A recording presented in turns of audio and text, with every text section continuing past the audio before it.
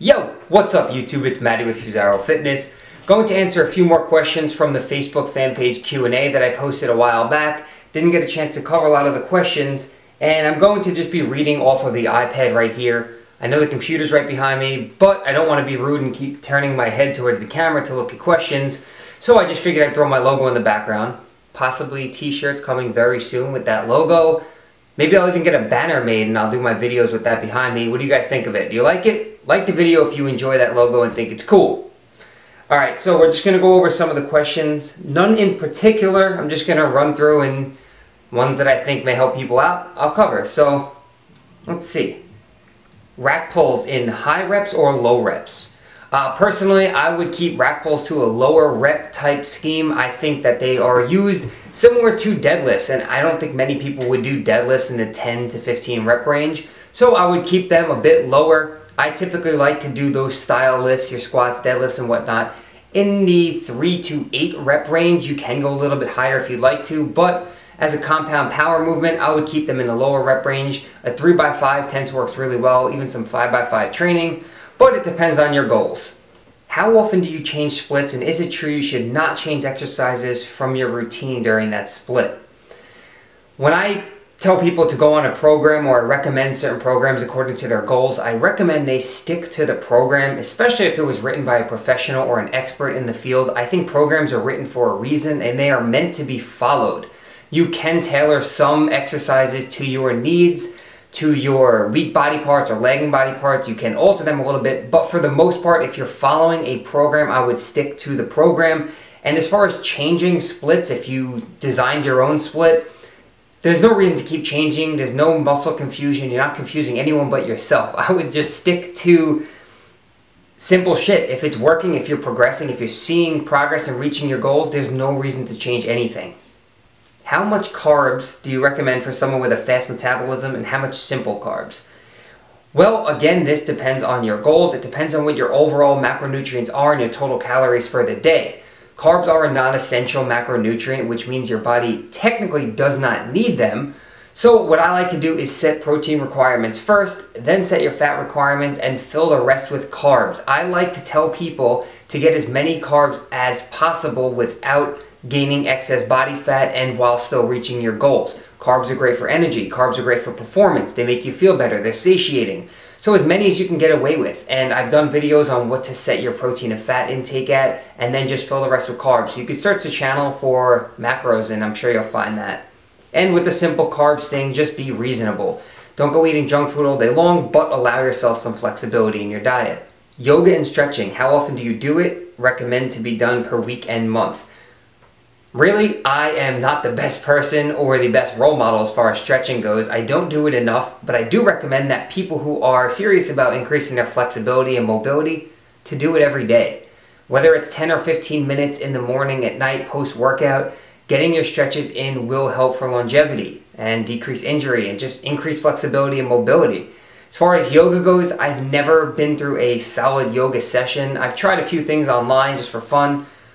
I sometimes don't have the patience for it, although it is something that I do want to take up and take more seriously, as I do believe it has a ton of benefits. So yoga a few times a week would probably be great to implement into your regular schedule. Would you prefer fighting 100 duck-sized horses or one horse-sized duck? Either way, I'll beat the shit out of all of these ducks and horses.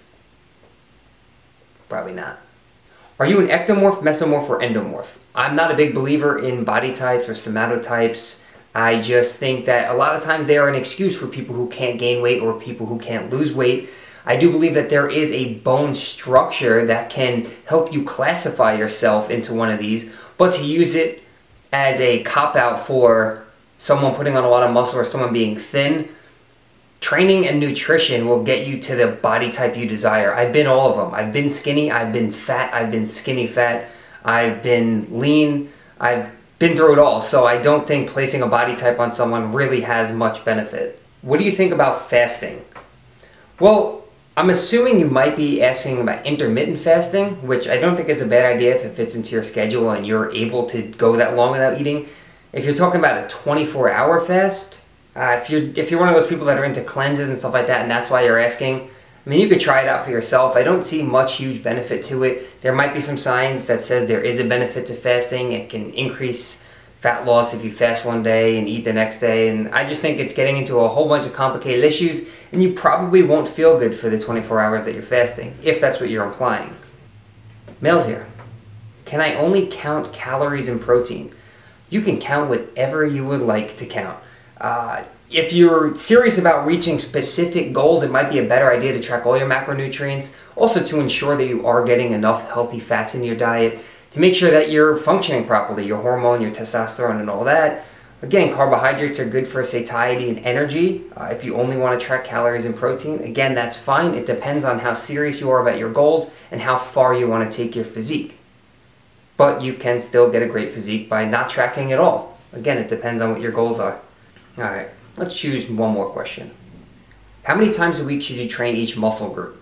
I like to tell people at least 2 times a week for each muscle group, no more than 3. For beginners, 3 times a week at a full body workout routine or full body split is a great idea. The increased frequency is great, especially if you're a natural athlete. And this will get into muscle protein synthesis, which I'll save for another video. But training each muscle twice per week is beneficial, again, for a natural athlete. You can do your body part split if that's what you enjoy, doing 1 muscle per week. But again, muscle protein synthesis will slow down after 36 to 48 hours, giving you 4 days of really unnecessary rest and recovery. When your muscle's fully recovered, after 2 to 3 days, you can hit it again. So I would not be scared to hit each muscle twice per week, and I think that would be your best option. And I guess that's really it. There are some more questions. I'm going to open up another thread probably this week. If you guys enjoy these Q&As, just let me know. You know, give the video a like, leave comments down below. I enjoy doing them, and hopefully I'm answering your questions enough. Some of them require more detailed answers, and I will take those topics and make separate videos for them. So that's it. I appreciate all of your questions. I sincerely do. It means a lot to me that you're taking the time to ask these and then sit through these videos of me rambling and you listening.